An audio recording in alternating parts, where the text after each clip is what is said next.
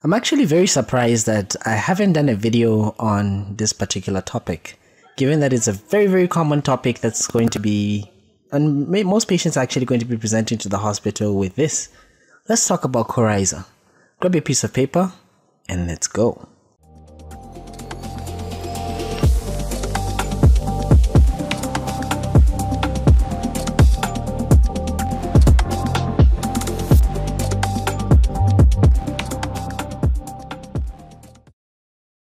Hello and welcome to MK's Medical Review Series. My name is Dr. Moses Kazevu. This is a series on my YouTube channel where we look at medical topics in depth. Today we're going to be looking at Coryzal, which is also referred to as the common cold.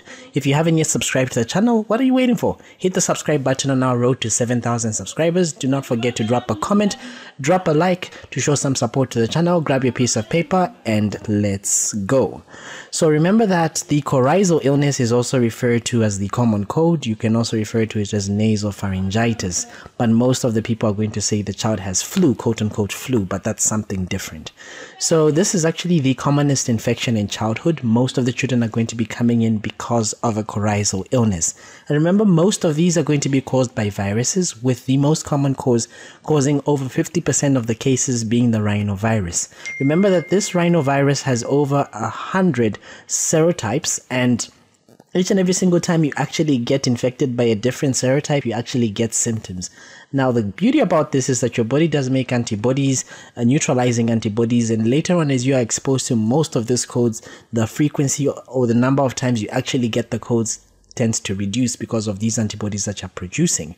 And remember also that these rhinovirus infections are the most common during the fall and the spring, and they're less common during the winter. But in our setting here, they actually become quite common during the winter because most of the times that's when most people are indoors, there's close contact, it's easier to transmit the infection from one person to another.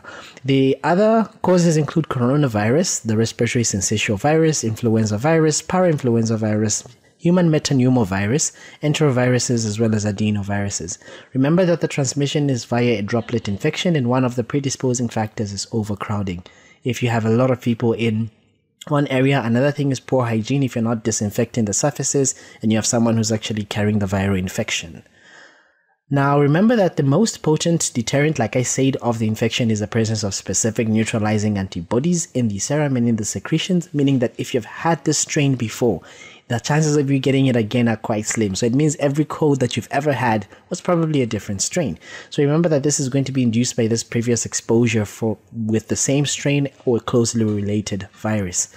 Now remember that contrary to most popular belief that the cold weather actually predisposes you to getting the viral infection, that's not really true. So susceptibility to cold is not affected by exposure, or to these common colds is not affected by exposure to cold temperatures. It's not affected by the host health or even the host nutritional status. Even if you eat a bunch of fruits, you're still going to get the cold because it's a viral infection.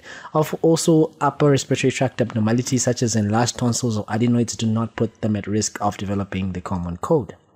Now, what are some of the clinical features? Remember that we have a short incubation period of about 24 to 72 hours.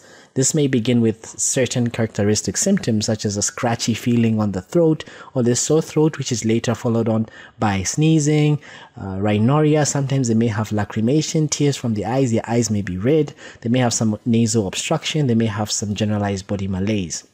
The temperature is usually normal, or they may have a low-grade fever associated with some irritability. And remember that usually if you have the pathogen that's a rhinovirus or coronavirus, usually you don't have so much of the fevers.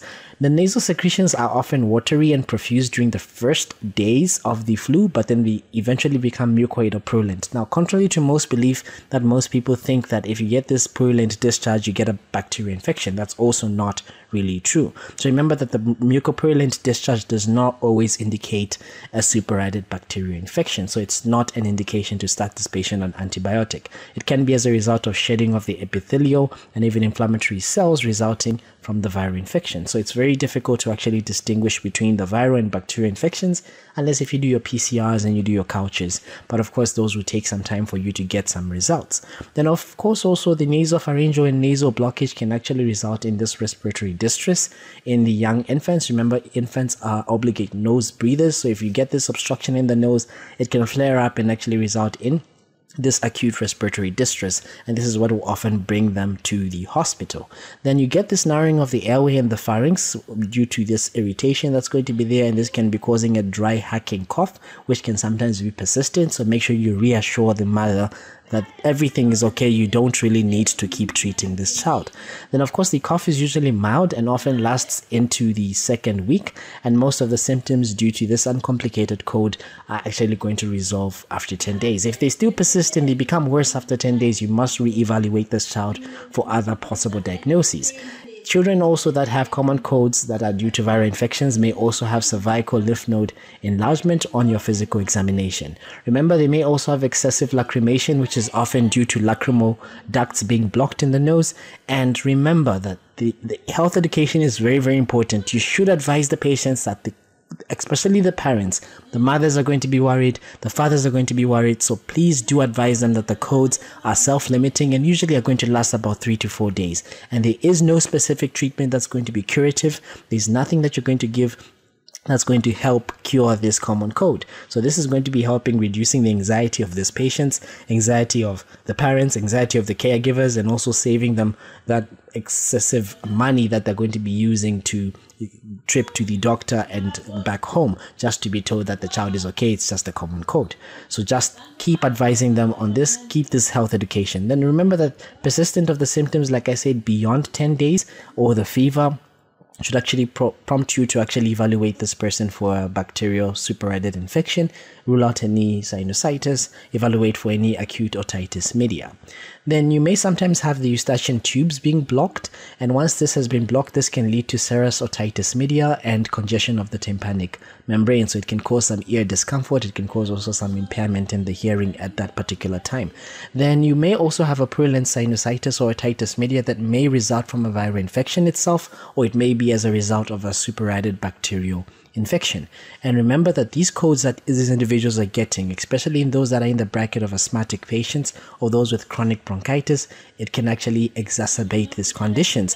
And purulent sputum or significant lower respiratory tract symptoms are very unusual with rhinovirus infections. So if you get a child that's actually having lower respiratory tract symptoms, they're having this purulent sputum that's copious in amounts, then you should actually think of other things as opposed to rhinovirus infection. Diagnosis is often clinical. We can do a polymerase chain reaction to actually check for the viral agents, but these are usually barely isolated in the samples that we send to the lab. So usually our diagnosis is just based on our clinical symptoms. A differential diagnosis includes a foreign body in the nose, but remember, patients that actually present with this are going to present with unilateral nasal discharge, which is going to be either serosanguinous or purulent discharge from one nostril. Another differential is allergic rhinitis, which also tends to be happening with certain seasons. You may also have the snuffles of congenital syphilis. Of course, this is a severe type of rhinitis where you have this bilateral serosanguinous discharge that's coming out, which can also cause some excoriation of the upper lip and actually lead to fine scars. And remember that nasal strictures may also ulcerate, leading to a flat nasal bridge. Now, how do we manage these patients with a common cold? Here are the principles of management. We relieve the nasal congestion, we control the fevers, we manage the pain, and plus or minus antibiotics. Remember, antibiotics are not routinely recommended for patients that actually have a common cold. And I will keep stressing this point. There is no specific treatment for a common cold that exists up to date. Now, how do we relieve the nasal congestion? We can actually advise the mother to actually get some nasal saline drops that she can put in each nostril whenever necessary, or sometimes if the congestion is quite a lot, you can actually do it about hourly or even 2-hourly. Nasal decongestants are not really indicated for especially children that are below the age of 4 years. We generally want to avoid this, but for older children, we can actually use them with caution. Now, the caution is this: we do not want to exceed 3 days whenever you're using these nasal decongestants such as ephedrine.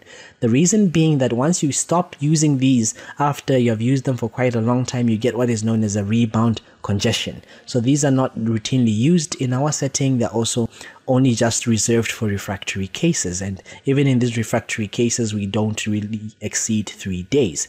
Antihistamines, on the other hand, can also be used, but also these should be avoided in children below the age of 4. We generally have the first generation antihistamines, which have a side effect of sedation. So when you give them, the child is going to be drowsy. They'll often tend to sleep a lot. A drug is chlorpheniramine, which is the Piriton that we often give. This can actually be used to relieve the rhinorrhea, but remember, these are also not indicated for children below the age of 4. We can also use sometimes the second generation antihistamines, which are usually non-sedating. So drugs like cetirizine, loratadine, these may be used especially in allergic rhinitis. When it comes to treatment of common cold, they actually aren't as effective as the first generation antihistamines, and terfenadine actually should not be used in children because it has a potential of cardiotoxicity.